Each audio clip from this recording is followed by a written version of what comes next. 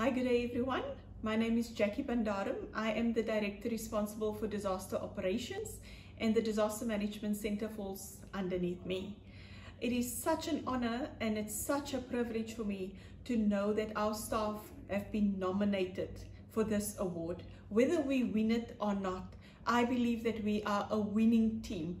I'd like to use this opportunity to also say that, we cannot deal and manage disasters on our own. We need each and every one.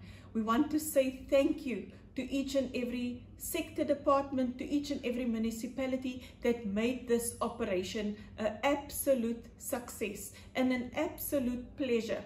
I also want to extend thanks and gratitude to our Department of Health. You have done an absolute sterling job.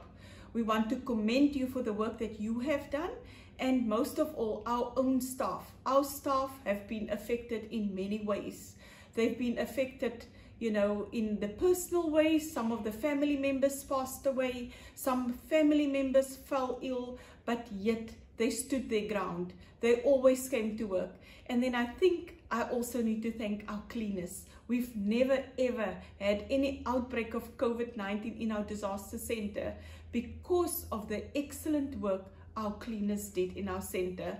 Thank you for this amazing opportunity. I think this is what our staff needs, and whether we win it or not, just the opportunity to be nominated is more than enough for us. Thank you.